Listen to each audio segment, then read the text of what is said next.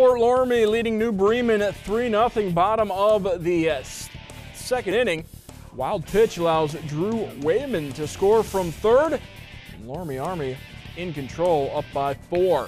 Brad Plyman screamer to short, gets into left field. Luke Gephardt moves up to second as Plyman is on board safely. Gephardt tries for third, throws on the mark. Nolan Fox applies the tag, ends the second inning.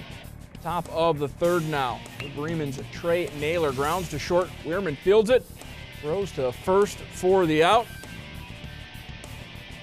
Runner moves up to second. James Cronenberger liner down the first base line. Greg Parker rounding third, trying to score, but the throw beats him. Jacob Kitzmiller makes the tag, and Fort Loramie would go on and shut out New Bremen.